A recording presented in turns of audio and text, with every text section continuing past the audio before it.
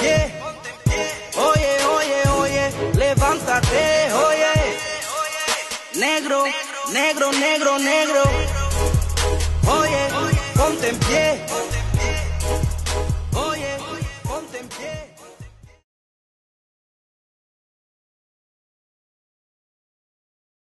Thank you very much, Minister Hakim, to this opportunity. And I think the visibility is one of the things that Million Men March give Black people in their mind, because education system in Europe, in the Eurocentric education system, educate Black people, we are minority. We can not do anything without other people support us. We can, even this meeting cannot be able, because we need somebody give up permission to meeting. So this is part of a very colonial mentality in Black people all over the world, all over the world.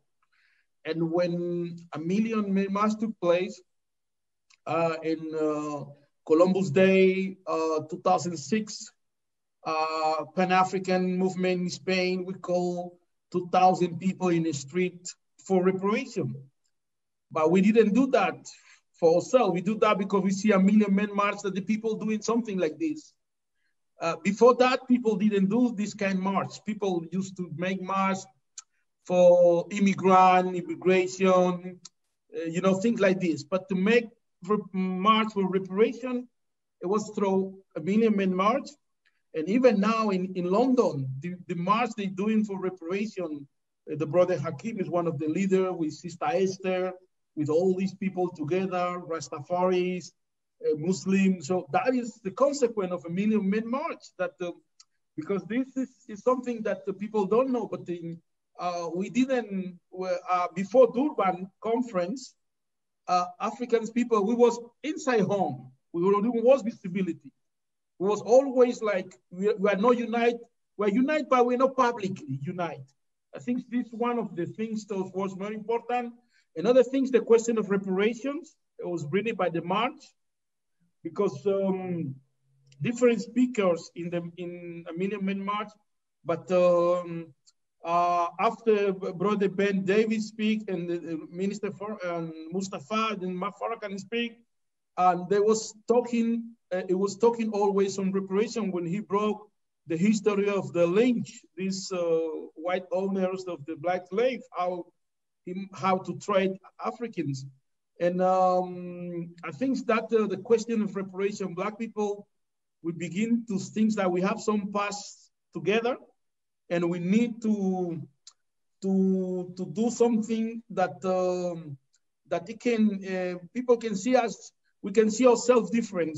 I think this is the second one.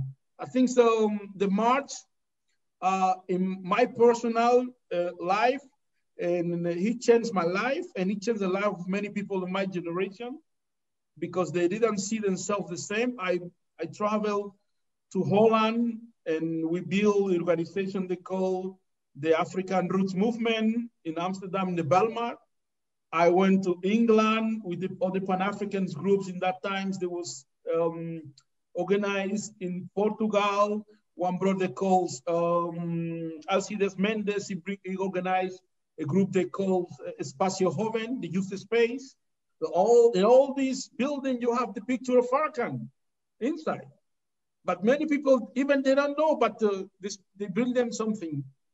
And you tell me what I'm inspired to have to say, because if the various governments in the countries in which we all live and are bearing witness to the greatness of our experience in regards to hearing the voice of the Honorable Minister Louis Farrakhan, and how much it has transformed our lives and given us a good grounding to lay upon which our children can be educated from a good base.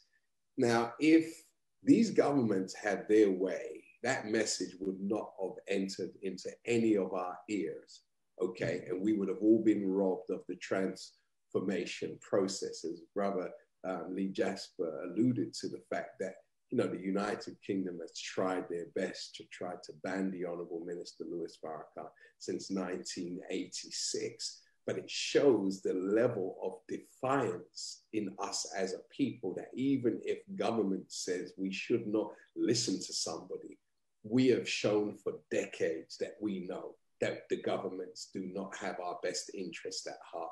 And we have all had to stand against the will of governments in order to be on this Zoom call today, to be able to testify to the degree that we have testified. Now, so what is the importance now? Because everybody on this line has proven that they're willing to fight against the wicked forces that be in order to really develop the highest level of character within itself. We know that that wisdom is not coming from government.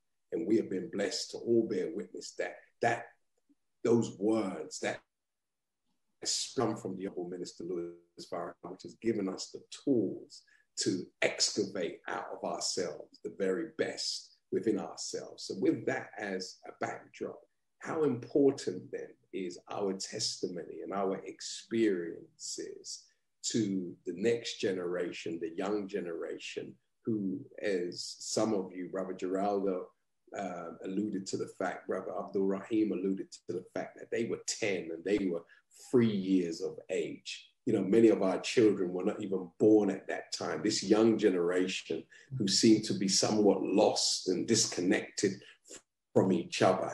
How is it for us to ensure that they get the message of the Million Man March and that they enjoy the 8 atonement steps so that they can resolve some of the major issues that they have amongst themselves as a young generation? I'll direct that question first to you, back to yourself, Doctor, and then I want to come to yourself, Brother Lee Jasper, then I come to yourself, Brother Abu Akil. I'm going to ask you, Brother Rudy in Denmark, to prepare to just share a few words on the impact that the Million Man March had on you in Denmark, because we haven't heard from you yet from Denmark. So go ahead, Brother Doctor.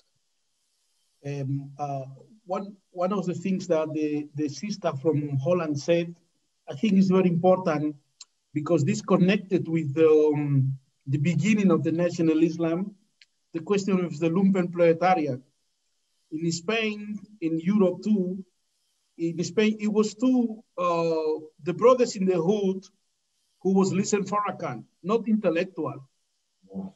That must to be clear. It was brothers in the hood, because the sister talked about this brother. It was the same here.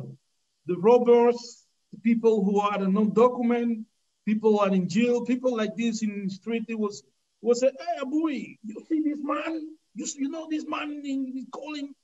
But the people in the school, people in the universities, you know, they don't say, no, let this guy, Abuy, you left this, it's a radical, you know, things like this.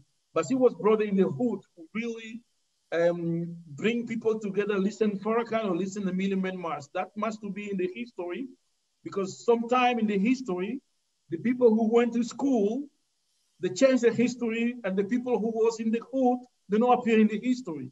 So I think the sister will do that to remember the brother, because that's something like this happened here. Many people who follow Million Man March, follow Farrakhan, it was people who don't have document. Many of those people in the street, people who don't have anything. People didn't went to the campuses in the university, didn't went to, you know, many people was high school student, not university student. So that's something that I was to point out, because it's very important, because is part of what I'm not the national Islam in beginning with Elijah Muhammad, with Farrakhan, with the people. There was focuses the people who's really pain and suffering, and those people listen the message, because other level of people, there was always telling us that the Farrakhan is racist, Farrakhan is this, Farrakhan is that, and didn't want to listen. They just no. But now, 25 years before, 25 years after, 25 years after, we can see, for example, we need to make films, we need to make books, because Spike Lee made a film, only one film, only one. Right. We need to. Very good point. Yes. Very good point. So the documentation of our personal testimony, yes, is very important, that we bequeath that, pass that on to the next generation. To thanks to National Islam, to exist, to thanks Minister Farrakhan, to rebuild the nations. It was something necessary. And as a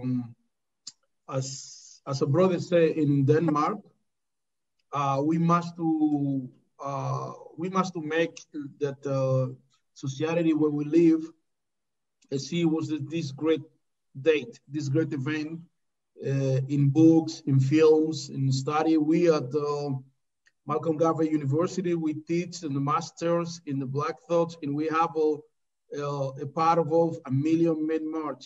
It's something that we teach to understand this century, to understand this time. It's necessary to go back to those days, because the Farrakhan's demonstrate that somebody must to do it. Somebody got to do it, and he did it.